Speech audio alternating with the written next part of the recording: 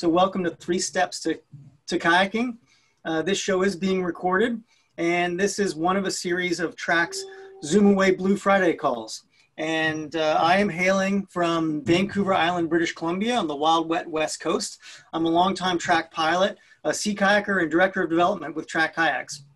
So I'm super proud to be here and connecting with you as the audience of this program. This is the Three Steps to Kayaking. It's a virtual community gathering really designed to help motivated enthusiasts develop as proficient sea kayakers. It's hosted by our crackerjack team of TRAK pilots, sometimes me, sometimes others. But this program is designed to help support you getting into the sport of sea kayaking or take your practice to the next level. We'll focus on three basic steps to help you set a solid foundation on which anyone can develop with greater competence and confidence. So the rotation of the three steps include understanding the tools required to get in, like the right gear for paddling that you'll be doing. Also, it includes skills development to help ensure that you're developing solid habits that can lead to more successful skills progression. And sea personship to help understand best practices in the dynamic environment of the sea and sea kayaking. So we invite you to eddy out with us. I thank you, our guests here, for joining us today to eddy out with other like-minded community members to discuss the topics that we love most. And so our aim is really to support constant and never-ending improvement. With the Three Steps to Kayaking podcast, we're going to point to three things. We're going to share knowledge, tools, and gear to equip needed to get you on the water. We're going to help you gain skills for building more confidence and competence as a sea kayaker. And we're going to develop your sea personship for more fun and safe and rewarding experiences. So welcome to this program. I got a really special guest here today. Today's subject is preparing for winter paddling. And so I'm going to take a moment just to cover a few housekeeping notes. You are on Zoom. You will be muted just for this recording, but at the end of this, we're going to be able to open up the mics and engage in more of a community discussion and certainly answer any questions in more detail. In the meantime, as questions come up, please use the chat box. And I invite you to find that now and just let us know where you're hailing from. We've got a worldwide audience here today, so I'd love for people just to say hi and let us know where in the world you're coming from today.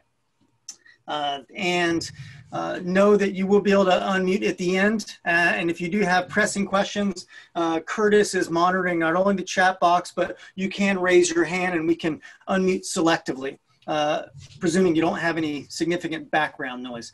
So let's get started. I'm really proud to introduce our guest today. He's an esteemed TRAK pilot. He's been a really significant contributor to the Foundations program.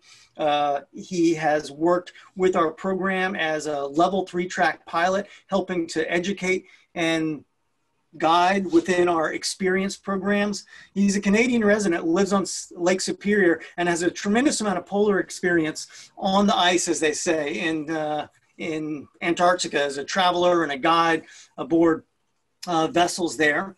And so, Zach, welcome to the show. Thanks a lot, Hans. Happy to be here. It's always a good community to connect with people and share knowledge and adventures. And yeah, I'm excited to talk about paddling in the winter. I've been getting out a lot recently. Normally, I would be down south on a ship somewhere in another icy world. But now I'm in a really cold, icy world, and I know there's a lot of info going around about people that are questioning, oh, can you go paddling in the winter and all that? So chatting with Hans about doing a little chat about it and talking about some of the fundamentals and best practices around that. So that's what we're here to talk about today. And, great, Zach. Well, let's back up a little bit and talk about your background. Now, you started paddling in early 2004, I understand, and you've learned a lot through expeditionary learning programs around teaching and skills development. You are an accomplished certified Paddle Canada level 2 instructors.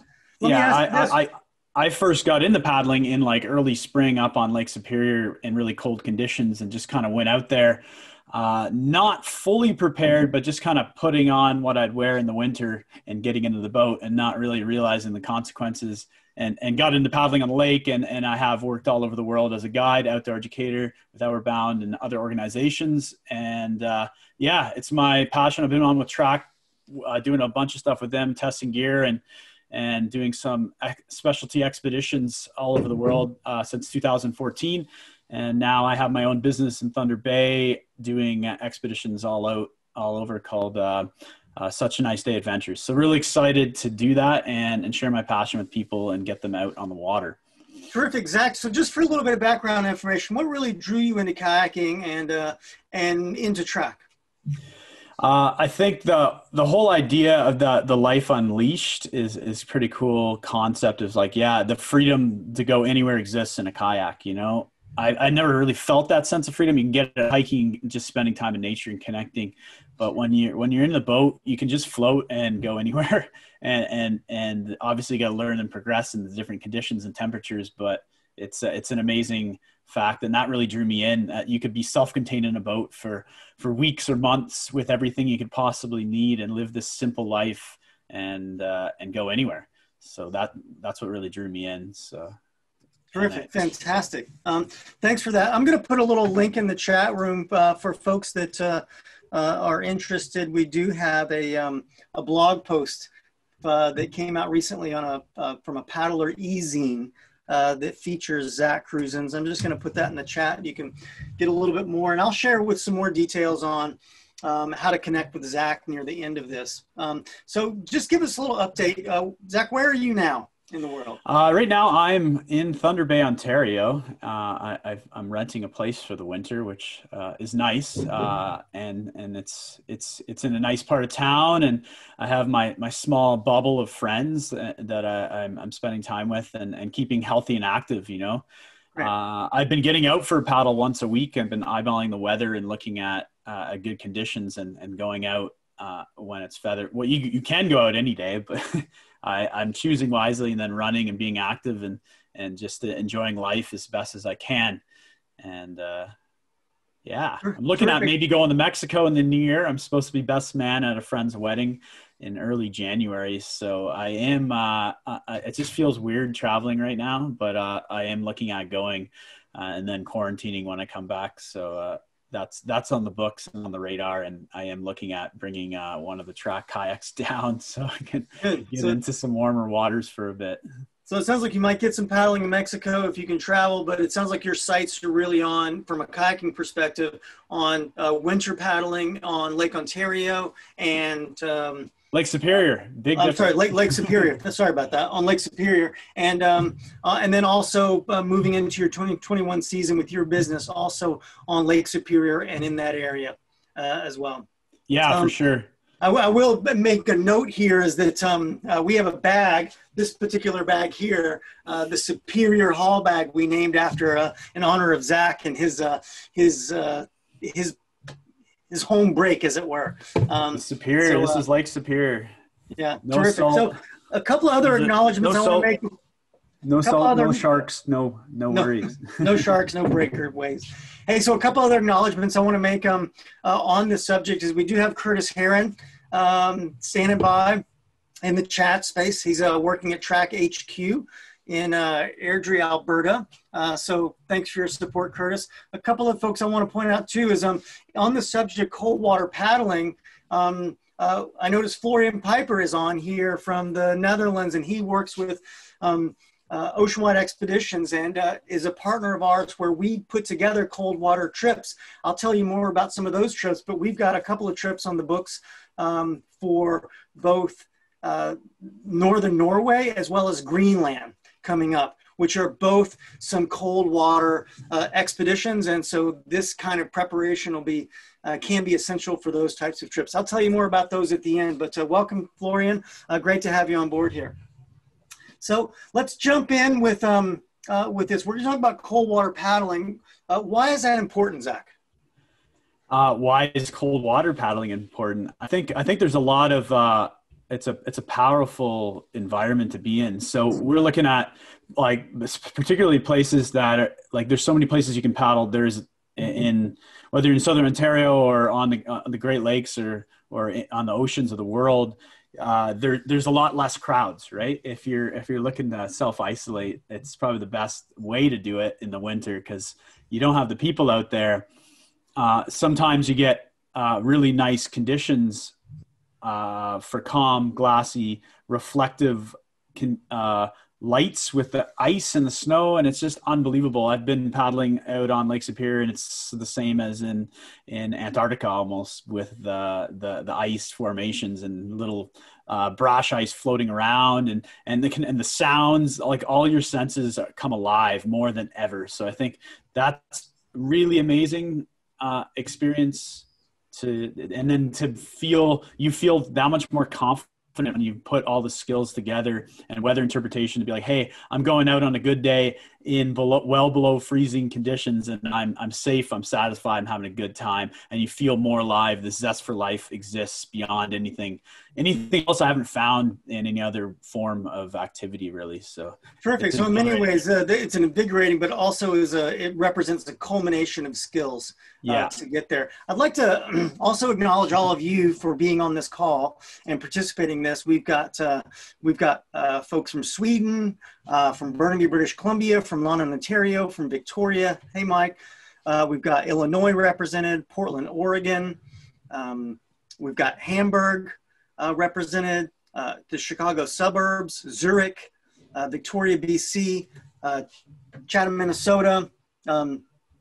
Fantastic, great offering and worldwide representation here. I want to launch a poll just to get a better sense of what your experience is on the line here. So I'm going to launch a poll that really just asks the question is, what is your experience with cold weather or winter paddling? So we know how to orient this call a little bit. And so I invite you to participate in that poll. Let us know where your paddling experience is. Maybe you haven't done it or even thought about it, like zero, zilch, none. Maybe you have thought about it, but you don't have the gear or the confidence to really take the next step. Or you've been paddling on day trips in the winter time.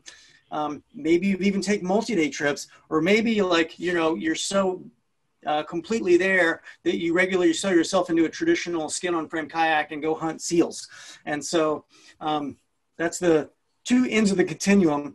Love to see where folks are. We've got 85% of you have voted, and I just want to once again thank all of you for being here. So let's end this in 5 seconds, and then we'll move on and share this poll. So Zach, you should be able to see this. It looks like the majority of folks have some experience paddling on day trips. And it looks like we have an equal number who have either not done it or have thought about it, but aren't really well set up for success. So let's focus on that on this call. Let's really help set people up for success, answer questions about those kinds of things. I want to start with Zach. What's the challenge, if you will, of winter paddling? I think the challenge is knowing like the right gear, that your system that works, because there's a lot of different systems. So the best system that works for you, and the skills to feel confident, and then to have the skills to make the judgment for the best weather interpretation and dynamics of the group. So because it's just that level higher of risk involved. You want to be that much more careful and cautious. So I get it. Involved. Yeah, so it sounds like it's really cold and can seem uncomfortable. I know that in winter conditions, there's a variety of mechanisms that really strip the body heat away, and things can get really weird really quick in winter conditions and cold temperatures with freezing extremities and slippery gear, and paddlers can die from exposure and cold injuries. I know it doesn't have to be that way. What do you think are the opportunities that, winter paddling represents, Zach? Well, the opportunities I mentioned before, just to get out where there's a lot less crowds, yep. And really kind of paddle year round and keep your skills sharp. Like people are like, oh, I got to get back in shape because it's the spring and I got to get ready again for the next season. Especially if you're going to get into like longer trips and expeditions, you can kind of keep yourself in shape, like by paddling regularly through the year, and then also enjoying some of the dynamic waves and conditions that you might get on places like Lake Superior, where you get the gales in November and stronger conditions that you can test your skills and push your limits a little bit more. Okay, great. So you can avoid crowds in those popular spots in the off season. It sounds like you can get out and connect with water, and it sounds like you can really create more unique experiences in the winter. But I love your idea of how you can stay strong and keep your skills sharp paddling year round with that. A couple of comments from the chat. Just want to grab Michael Jackson's comment because he's just about to leave Go Paddling right now. But he's super interested in what people recommendations are. And I do invite you to look at some of the past episodes. Michael Jackson did a really great episode on Greenland paddling and Greenland paddling techniques that really anchored the conversation in the origins of the activity. And so welcome, Michael. I hope you have a great day paddling out there. We're going to keep diving on this, but you can be able to watch the past episode and you can see what comes out of this. So have a great day on the water. So yeah, Mike, thanks for coming out. I worked with Mike down south on the cruise ships there. So yeah, we got a couple of folks here. Zach in the chat room, Zena from Walnut Creek, Zena's California. in the house. Awesome. It sounds like you paddled with her in Antarctica in January. Yes. Yeah, and then the other comment that Rebecca makes is that for many folks on the West Coast where you're dealing with a Pacific current, it's always like winter paddling because it's always cold water. And so there's that element as well. So we'll get into defining that a little bit more. But the big idea here, it sounds like, is that there are inherent risks and discomfort of winter paddling, but they can be managed. So let's dive into that a little bit. And by speaking about some of the considerations specifically for cold water paddling. And Zach, you and I discussed this a little bit, but it sounds like it's gear requirements, it's kayaking skills development, it's weather interpretation for forecasting conditions. And then let's wrap it up then with a few best practices. How's that sound? Yeah, absolutely. Okay. I think, just get going ahead with the gear there. A lot of people are asked the question, the biggest one that comes up, wetsuit versus dry suit. Do I need that? What kind of layers do I wear? Do spray skirts freeze to the combing in salt water like they do in fresh water? Things like that. I can answer that question and say that it doesn't freeze in the same way because the salt water needs to be well below freezing. I find, it doesn't freeze in the same way when I get that salty water. That's from my experience down in below freezing temperature. Great. So Zach, just for context, you were reading that question from the chat room. Somebody asked about that specifically. Yeah, I just saw that pop up, so I was like, I'm going to close that so I don't get sidetracked with it. But I appreciate that, Dana. It's a good question. But you got to think about the right gear, right? Are you going to freeze up? What do you need, right? Let's start with immersion gear. Big picture that you were talking about. Wetsuit versus dry suit is the biggest question, right? So yes. I was like, dry suit, I can never afford one of those. I'm never going to use it. So I always wore like thermals, wetsuit, and rain gear, and it's fine. It depends. And maybe Hans, if you throw up that chart, the water temperature chart there. So there's just a little. Can you guys see that? Yeah, just did a little screen share. Yep. I'm not seeing it full here, but anyway.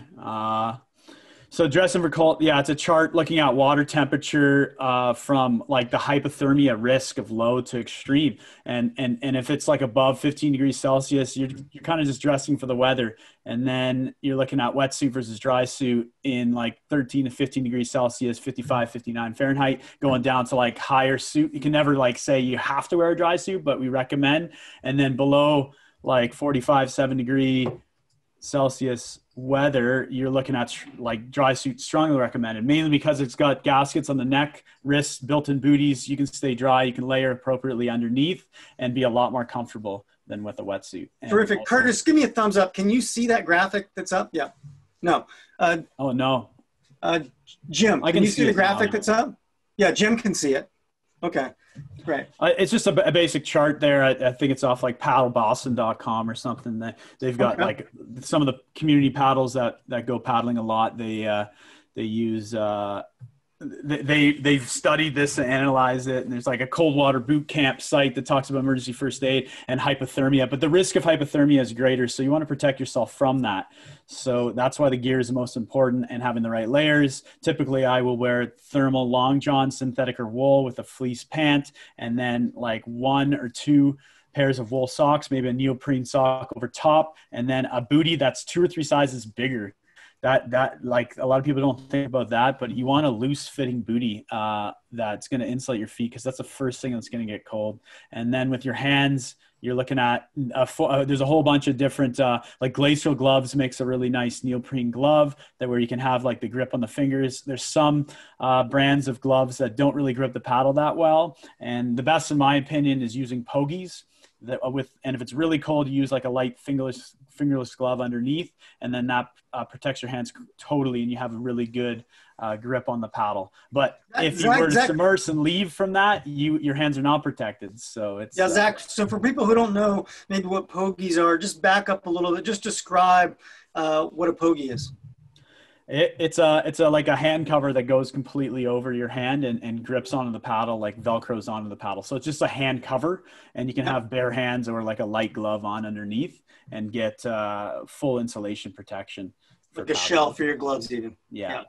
Okay, great. So what I'm getting from the immersion gear conversation, it sounds like really understanding how to dress best for the water temperature and deciding assessing whether it's a dry suit or a wetsuit scenario, and moving into an awareness about the water temperature to make those decisions. That's kind of for your core body. It sounds like you've also identified that you need to layer appropriately under that, and to also think most importantly about your extremities, your hands, your feet, with gloves and pogies, and with your boots, make sure that you leave extra room in your boots for there to be some air insulation for additional warmth. Did I get that right?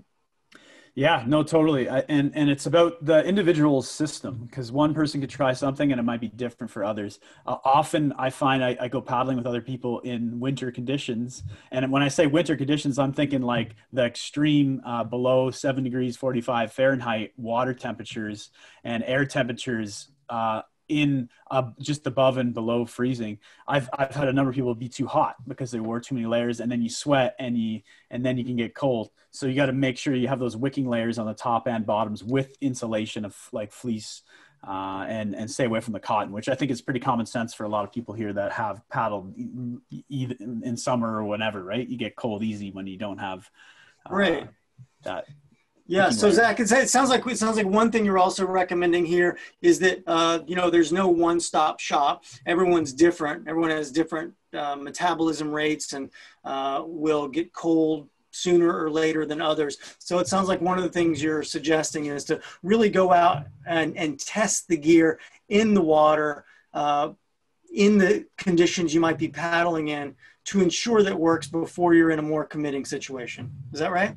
Yeah, absolutely. Now, what about the head? What are your recommendations for gear for the head? The head, I didn't mention, but you can wear, there's neoprene skull caps, there's full neoprene balaclavas, there's like aquatherm balaclavas, there's just warm hats, toques, beanies, whatever you call it, and a buff. I tend to just wear, if I'm going out and I'm not planning on flipping, which is most of the time, I am going to wear a buff or maybe 2 buffs, like to protect my neck and face. And then I'll wear a toque or a beanie, and I'll be pretty comfortable. Sometimes maybe I have a GoPro strap on over top or something, or maybe I have a helmet if I'm going in surf that I can wear like a thinner toque underneath that. If you're going in and you're practicing rolling, and even in like the spring on Lake Superior, I'm wearing like a full neoprene like balaclava and as little skin as possible exposed to the water. And that's going to lead into the whole hypothermia thing again, and the 1-10-1 rule, which I don't think I have a screenshot of that, but so you guys might have heard that if you've done like any sort of ACA Paddle Canada training with that. But essentially you have 1 minute where you have this cold shock response, where your body's like, whoa, and the less skin you have exposed, the purpose of wearing that immersion gear is going to help you limit that cold response shock that happens. And then you have 10 minutes before you're losing feeling in your fingers and arms and hands and legs and low momentum. And then you can go in after 1 hour, you can go into hypothermia and potentially risk unconsciousness. So that's the 1-10-1 rule, which is kind of simple to think about when you're breaking down the risk factor of going out in the cold water environment. So the 1-10-1 rule. Yes. Just in very simple terms, just explain that one more time. Yeah. So you have 1 minute of you have your cold water response. So you have a shock when you hit the water. Okay. This is kind of thinking you're going in cold water without any immersion or with immersion. And then you got 10 minutes before you're being exposed to cold water where you're having trouble moving your fingers and your feet and then your arms, and you become weaker. And then after 1 hour, you could go into unconscious hypothermia and you have a life-threatening situation going on. So that's the general rule of being exposed without immersion gear. So that's the reason why you wear it. So if you do go in the water, you limit that cold water response shock by less skin exposed, and then you are going to be insulated. So you're not going to lose the feeling in your hands and mobility in your hands and legs. So you can hopefully get yourself back in the boat with the skills you have to recover. Yeah. And you're not going to go into hypothermia, right? Okay, good. So it sounds like data suggests that if you are in cold water immersion, that within a minute, you might have some shock response. Within 10 minutes, you might start to lose dexterity and your function in your extremities. And then within an hour, certainly most of the population would be at risk of extreme hypothermia, which is the next step is absolutely consequential. Okay, great. Awesome. So it sounds like that's the gear for kind of specifically for ourselves. What other kind of boat gear or expedition gear do you recommend for cold water paddling? I think I didn't mention, but to always bring a dry bag in your boat with a fresh change of clothes, warm layers, insulating, extra hat, extra gloves, things like that you might want to have accessible in a day hatch, or at least you have them with you. So if somebody does get in the water, then you can change clothes. Also bring a hot thermos, snacks, energy, calories are always good, right? So those type of things. And obviously the standard first aid kit, maybe emergency communication, thinking about cell phone batteries, dying really easily. And if you had to communicate, you might not want to rely on your cell phone. So just being aware of how far you're going and what alternative communication measures you have if your cell phone battery dies and something serious happens. So okay, so basically for winter gear, you would carry kind of a rescue gear bag, like a ditch bag. It sounds like that you would include a change of clothes, maybe a sleeping bag for a hypo wrap, maybe some insulation. I've always taken a thermos of hot water along with the snack you mentioned, so that I could rehydrate with warm water really quickly. It sounds like the other thing you've illustrated here is that there's a real need to move quickly with rescues. So maybe exchanging your inflatable paddle float for a solid paddle float to save time. Maybe enhancing your bilge pump with also a bailer that you can get more water out faster. Those kinds of things would be exactly for just things to think about with that time efficiency if you were to capsize, because obviously I'm so confident I might I'm not going to capsize, I'm going out, I don't need to, I'll just wear my winter coat and I'll be fine. And I've seen it happen with really competent seasoned paddlers. I've gone out with them and they're joking around, and then all of a sudden they're in the water and they are very cold. So, so within 10 minutes, we could start to lose dexterity in our extremities, which would also slow us down in any sort of reentry exercise or getting our spray skirt back on, or even handling or recovering our paddle. Yeah, for sure. Yeah. Great. One addition that Rebecca's making from the chat room here is a rule, and I haven't heard this before, but I'm just going to share it sort of unvetted. Is that the 120-degree rule. She suggested if you add together the air temperature and the water temperature, and if it's lower than 120, the risk of hypothermia is moderate, and below 100, the risk of hypothermia is high. Okay. I So feel like I've heard that before. those temperatures will be in Fahrenheit, so it's a very Fahrenheit, yeah. American reference. But Curtis Heron has restated the 110-1 rule in the chat box, so you can check that out as well. Terrific.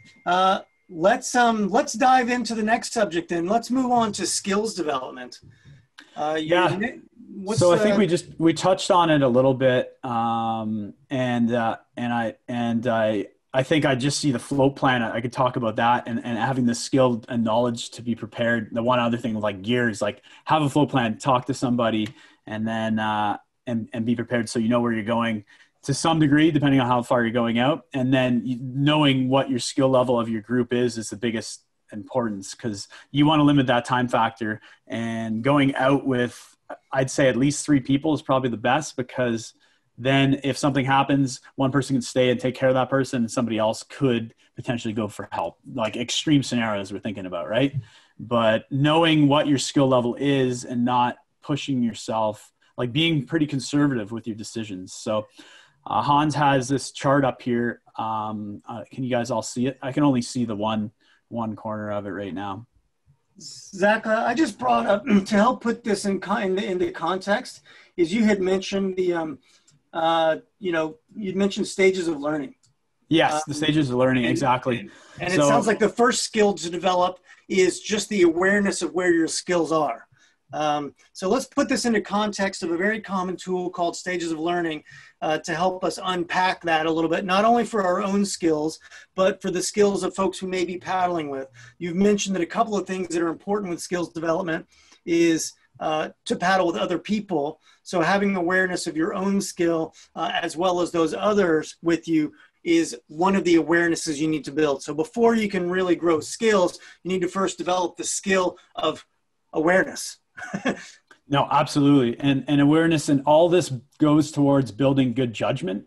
And that's what it really comes down to. So you can judge what you're doing, what you're getting yourself into. So everybody kind of, if you're starting from like birth or not really getting into it, you're going to be unconsciously incompetent. Like you're lacking that awareness, you don't know really what your skills and you're unconsciously incompetent. But then if you become a little bit more conscious of that, and you're like, hey, you know what? I'm a beginner here. I'm going to not go out today, or I'm going to only stay close to shore because I'm conscious that I don't have the competency to like rescue myself proficiently, and my role's not super good, or I don't have all the right gear. You're going to have some kind of lemon to be like, you're aware of that, and you're consciously incompetent, which is super good to have, and be fluid with that, especially with the people you're going with. Yeah. So it's really critical. So it sounds like if you're engaging in any sort of new activity where the risks are increased, then the part where you don't know what you don't know is a really vulnerable space. Yeah, and then you could be unconsciously competent. It's like just naturally know that you're more competent than you might not realize, right? But everybody wants to get to consciously competent, so you're able to use that skill and when needed, and that's where the judgment comes in with the absolute heightened big picture awareness, which is the best place to be, particularly if you're winter paddling. Okay, so the progression here for folks that are new to winter paddling is first identify what you don't know and move yourself from the sense of unconscious incompetence into understanding where your limitations are, where you are competent, where you're not competent, and then working to build those skills so you do have a degree of conscious competence so that you can apply those skills even though you need to focus on it a lot and it has to be top of mind, then those skills need to be practiced in a way so that they are more accessible to bring them into a state of conscious competence. I get that. And so it sounds like if we're also very advanced, we could have possibly a sense of unconscious competence where we lose touch a little bit with limitations of folks we're paddling with in this space, because they may not have that and we may not be attuned to that because it's so fluent for us. Did I get that right? Yeah, I think that's spot on. It's complacency is what it gets into with unconscious competency. And I think a lot of us who, if like 45% people here saying they're going winter paddling anyway, I know you guys are skilled out there, you know what's going on, but having that awareness of that unconscious competency is super important because it can just fly over your head, and then you're just going out and you might not realize that you're competent, and you're not as conscious of everybody in your group, but if you're conscious and competent, it's the best position to be in. Okay, great. That's fantastic. So the first step really in skills development is first building awareness, and then identifying what skills you need to develop toward that. What's the next step in terms of skills development you recommend?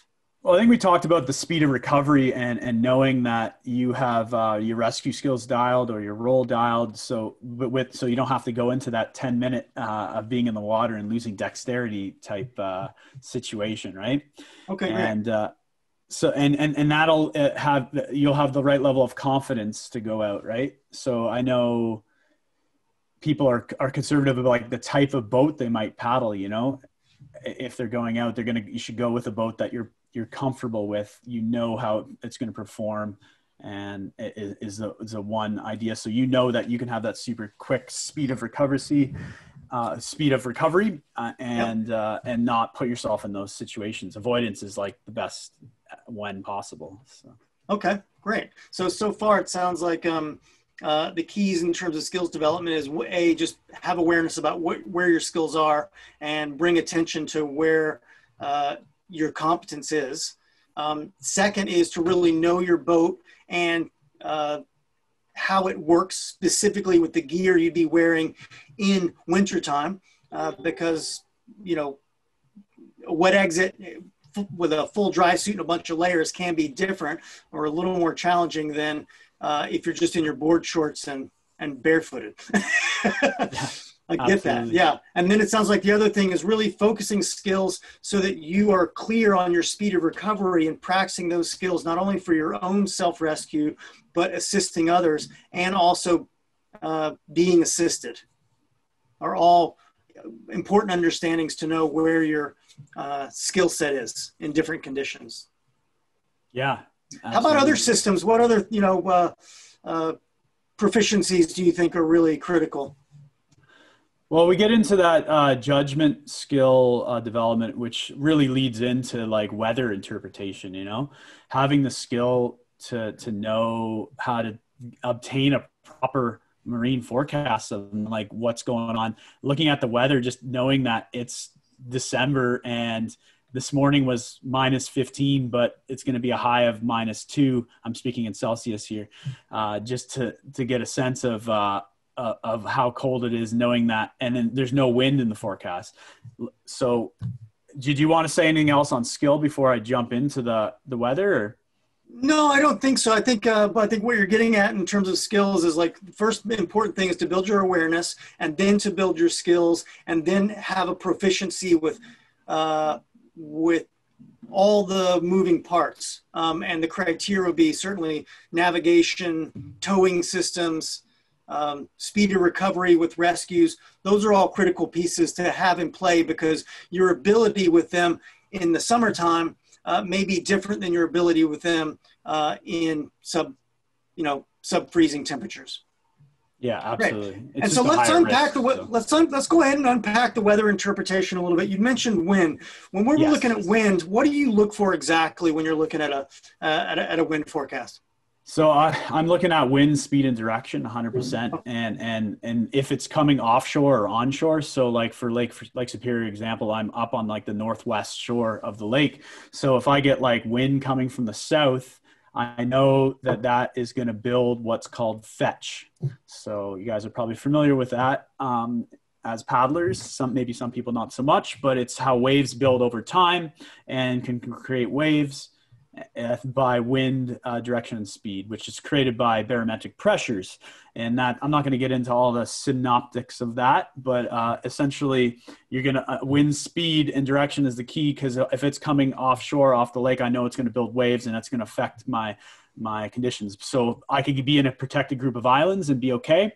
But maybe if it's coming from the north, then I know I can just go along the north shore of the lake, and I'm going to be more protected than I would if it was coming from the south, because I'm not going to have that wave development through that wind direction and speed. Okay, great. So there's number one to look at. Yeah, so it sounds like there's two factors of the wind. One is wind is one of the elements that can strip body heat from us and further drop temperatures. It sounds like the other consideration with wind is that it can be another risk factor if it's blowing offshore versus onshore. And you've identified fetch here. I'll further define that a little bit. It's the distance that the wind has to blow unobstructed across the surface, wherein the wind imparts energy into the water that is represented by a wave frequency. That can, over open water, right? You go to the west coast of Canada or east coast, you're going to see waves. If you go to but maybe some days you don't get waves if the wind's blowing from the other direction, because you don't have that fetch over that distance over time for the wind to build. Yeah. So yeah, and as you said, Hans, about wind affecting how cold it is, that the wind chill factor is a huge thing to consider in the winter.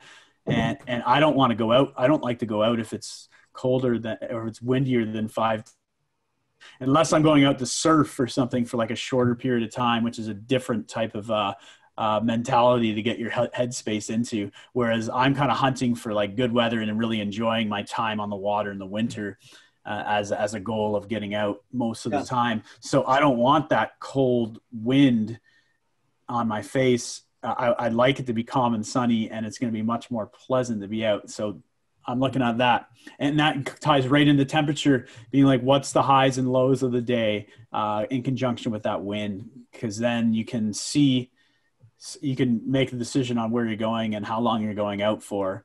And because every time if I go out for more than 2 hours, 3 hours, I feel this chill, and you got to warm up, you know? Cool. So the precipitation is a huge thing.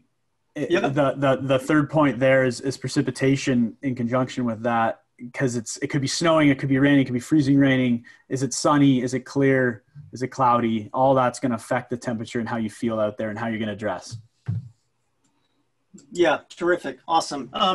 A couple of things around dressing is Brad Atchison is putting some notes in the chat box here. He's included a photograph of himself in the deer group, which is on the West Coast near where I live. But you can see kind of an example of a fully suited up winter paddler, although the PFD is unzipped, Brad. We'll talk about that one later. But thanks for sharing that image. That's a great example. And also, he really kind of broke down a checklist, if you will, of some of the gear and the clothing that he uses in cold temperatures. So in terms of weather interpretation, Zach, I'm getting this, is that pay particular attention to the wind speed direction and the potential of fetch. Sounds like the temperature is really crucial. And there can be differences between the air temperature and the water temperature, of course. And then it sounds like precipitation is another factor that can be super important, because when you add wet to the cold, it can also strip additional heat and also generate ice on our decks and on our gear. And it sounds like overall, the weather interpretation is critical for relevance to the route we're actually going to be paddling. So understanding how that wind temperature might relate to protection that might exist upon your route or exposures as a result of that. So I get all that. Awesome. 100%. And with temperature and how far into the winter you are, you got to look at access, because I know in the Great Lakes, it freezes up. And even I went out the other day, I was out for like an hour and a half, and we came back and the beach was frozen for like 10 meters going in. If you guys saw that little video I posted, it was like, whoa, we're frozen in. Nothing you can't break through. But if you go out a little bit longer, if the wind's kind of blowing towards the shore, it could blow in, the wind and waves could blow in ice and potentially block you. And that's something that happens in Antarctica a lot, with icebergs and ice just kind of getting blown into bays, and then it's not possible for the ship to get in to access some of the beautiful landings. So it's the same thing on any of the Great Lakes, maybe not on the ocean on the West Coast, because you don't really get the icebergs there and stuff. You just get cold water. But the ice factor in the Great Lakes is a big factor of where I can go. So I look at like daily satellite imagery. There's a cool link for the Great Lakes that shows like how much ice cover there is and where like maybe wind and ice has blown access to certain spots where I can actually get off and go, which is the biggest strategy to look at in conjunction with all the wind, temperature, and the precipitation levels. Yeah, cool. Awesome. So it sounds like really for someone to get into more wintertime paddling, to kind of start to pull this together is really making sure that that you've got the right gear and that it works and that you test it, with special consideration to the core body temperature and then your extremities, hands, feet, and head. Second, with skills development, it sounds like it's super critical that you first build the awareness around where your competencies are, both for yourself and your paddling partners, and then to work specifically on developing those, and making sure that the pieces that you attempt to go paddling with are all things you've tried before. And then you can further minimize risk by elevating the speed of your recovery of re-entry in the event of a capsize, not only for yourself, but assisted, but also in assisting others. And the more proficient you are at any of the associated skills, the more you can minimize that risk going out into these conditions. And the other big factor in terms of being able to minimize risk is awareness around what the forecasting is, what the weather conditions might be, and how those translate into effects on you as a paddler in terms of wind, temperature, precipitation, and their combined relevance to the route. Yeah, 100%. Great. Awesome. Thanks for that, A lot Zack. of information here. So that's a lot of information. So let's just identify really quickly, what are some, I know there's some best practices coming up here in the chat room, like somebody's mentioned here, leave a float plan, tell somebody where you're going, when you expect to return. Let's identify just some of the best practices that you use, Zack, as you're moving into a cold water paddling day. What comes up for you that's different than when you're maybe considering an afternoon paddle in the summer? Well, I'm looking at access, like where can I safely put in and safely get back to? I'm not going to go as far off. Like generally, like I've done like overnight winter camps, but it's like where I'm doing expedition style paddling, but I tend to only go out in like the warmest part of the day or go out for like less than 2 or 3 hours. I think I went out for like 4 hours or 5 or 6 hours once or twice. And I'm just like, you just from being in the boat, no matter how many layers I'm on, if I'm out exposed to that like wind and chill of below freezing temperatures, you're cold, and you got to get out and like at least have some warm soup, move around a bit, and then keep going. So I'm always conscious of how far I go. I don't go as far. I'm going to go out and be safe. I'm going to tell somebody where I'm going. You can make a little bit of a passage plan or whatever you want to call it. You don't need to notify the Coast Guard by any means, and that's a big boo-boo. But if you're just going out, just tell a friend so somebody knows. If they don't hear from you, you're not back, then they know something's happened, because you never know. Like no matter how safe you are, it's good to know, hey, cool, I'm going out paddling. I'm going to be back by this time, and just a few little tidbits of like where you're going, how long you're going to go out for, who's going out. It doesn't have to be super detailed. You can just communicate and know your backup of like, hey, your cell phone might freeze and the battery might die. So if that happens and you're out longer than expected, how are you going to get a hold of somebody? Or are you going to insulate that phone into like some gear inside your layers so you're comfortable and you can access it easy? Things like that you got to think about with your systems, right? Okay, great. So I'm getting all that. It sounds like collectively best practices would be conservative in terms of your route scope and distance. It sounds like making sure there's accessibility if you need to get off or you need assistance. It sounds like going together is a tremendous best practice. And then it sounds like to really make and share a clear passage plan and have some sort of communication plan that's attached with that. You've also identified really dressing for the water temperatures, as well as developing your skills so you can go with confidence into those things to allow you to be more relaxed and calm, that leads to better decision making and judgment. Did I get all that right?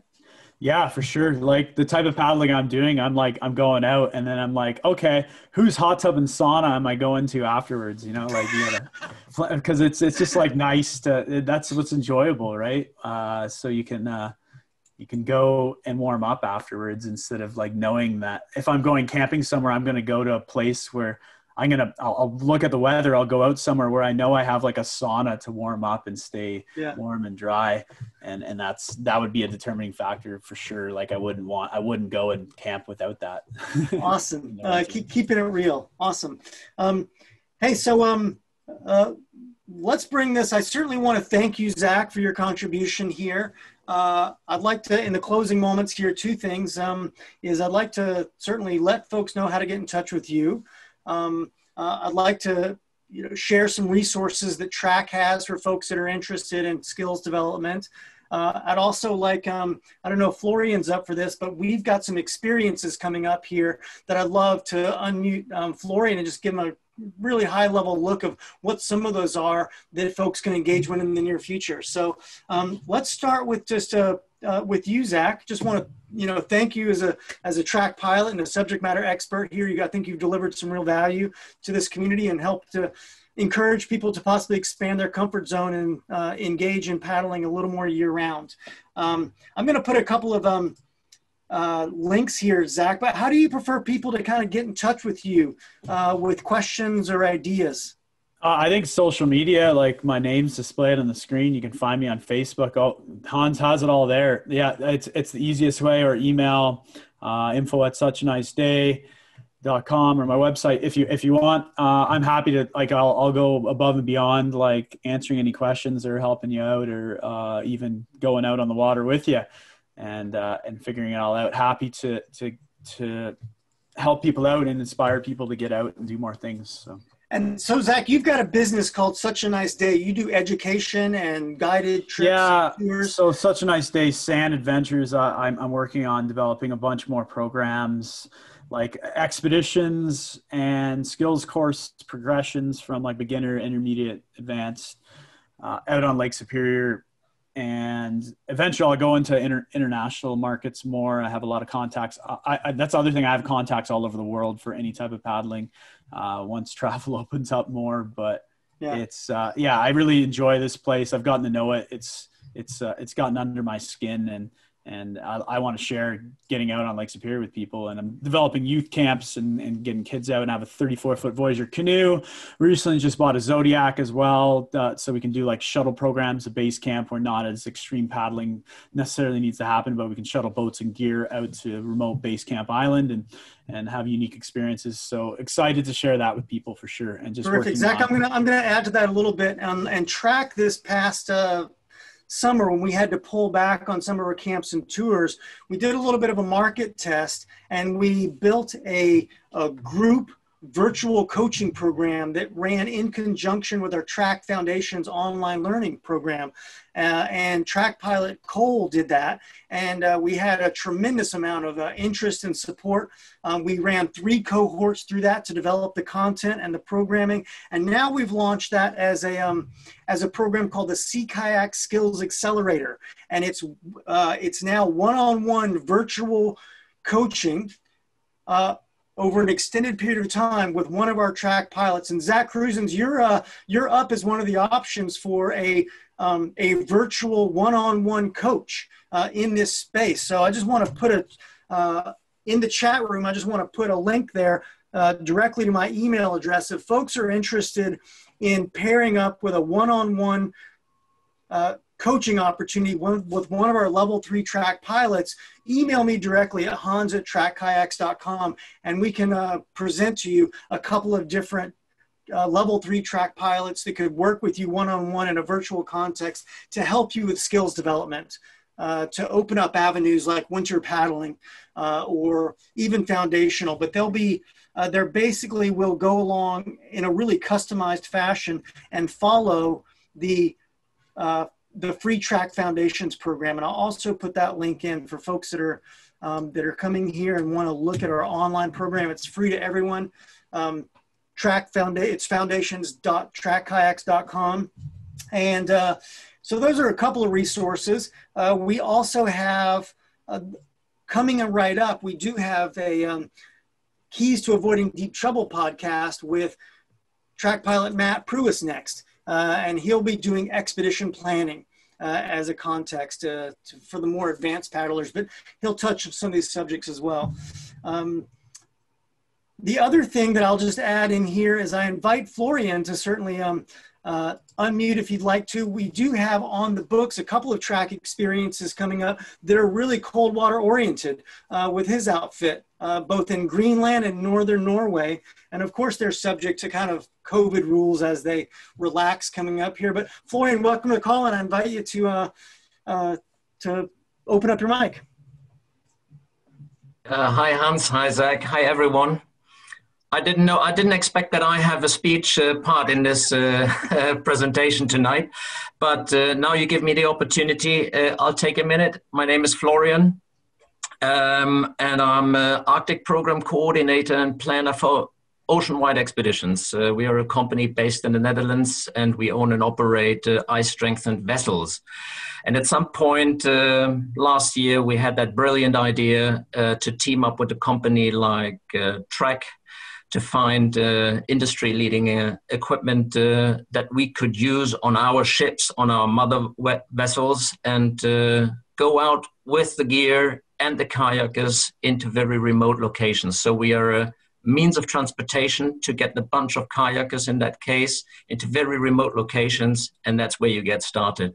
And then together with Hans, in particular, we developed that kayak skills progression camp, and we hoped for a maiden voyage in March, but unfortunately Corona came in between. And then we hoped again for another maiden trip for next year, March, but we gave in and we thought we'll pause for the winter because of the Corona situation also in the northern part of Europe. And so we are looking far ahead now to 2022. So if any one of you want to come and join Kayak Skills Progression Camp with us, Ocean-Wide Expeditions together in cooperation with TRAK Kayaks, please, I want to draw your attention to the dates in March, April 2022. So there's a little time in between now and then to save up some money and get your gear ready. We have, talking about the gear, we have the gear on board. We purchased kayaks from TRAK, so we have 5 single-seat kayaks on board. So 4 kayakers plus 1 kayak guide, and we hope for Zack to rejoin us. We hope for you to be on board in March, but we didn't manage, unfortunately. Yeah. But we'll repeat that for sure, and fingers crossed. And then we'll get you out there. And isn't it a nice idea? Just listening to your presentation here and all your knowledge that you have. But then if you're a beginner, I count myself as a beginner. And I always thought, wouldn't it be nice to go out there for a week, travel to a nice destination, and then in the same time meet like-minded people and the expert guides who introduce you to the equipment, to the gear, and to the skills as well. So you go through a skills progression camp and you learn from scratch, and then you take it up step by step as far as you want to go, as far as you can do it. I can't do it in my parts of the world here. It will be terribly complicated because you would need to have the right gear, the right advice. You cannot start from bottom if you don't have that kind of awareness. You don't go out just by yourself, but it's much better to go along with other people who also want to learn. And then when we have those kayakers on board, they are well protected. We have the kayak guides who give the instructions. We also have a safety boat driver who will accompany the group of kayakers. So if somebody feels tired or just want to have a break or just want to step out of the activity, they can do that just anytime. So safety is paramount with whatever we do. It is cold water environment up there in the northern Norway. So we're looking at temperatures of around 5 degrees Celsius. So that refers to around 41 Fahrenheit, if not mistaken. So according to your presentation and the introduction earlier, it would refer to extremer temperatures, so dry suit is recommended. We have that gear on board. So we provide every kayaker who comes on board with head-to-toe equipment, dry suit, hat, and you name it, and the booties, the pogies, and everything that just had been mentioned in this presentation. And then you test it, whether you like it, maybe you don't like it, maybe you want to progress on your skills. It is a door that you can open into the world of kayaking. So we definitely want to do that, and we're happy to do that with TRAK in the future. That was my speech. Spontaneous speech. Awesome, Florian. Thank you so much. What I'm really excited about your program is Okay. I love the really small ship of the converted sailing schooner for the Northern Norway program. And the second program we have that's going to be in 2022 is the Greenland program. It's where the kayak was born. And Florian, I don't know if you've seen this yet, but we just launched this week a new skin design. We call it the Origin Series. And we've actually done some original artwork on this kayak skin that really is reflective of our interpretation of the origins of the Greenlanders paddling out in, subsistence kayaking, if you will, hunting seals, sewing themselves in, getting into the coldest water in the North Atlantic. So, yeah, thanks for a little bit of that, Florian. Really appreciate it. And those are available. You can check them out on the website as we get closer to 2022. Once again, I did add the link to the Sea Kayak Skills Accelerator. That link actually pertains to the group program, but we've moved into really offering that one-on-one with more of our elite coaches and in more customized fashion. So you can get a chance to look at that, see what's involved, but we will customize it for you. But you could, that's one place you can put your name and we'll contact you if you're interested.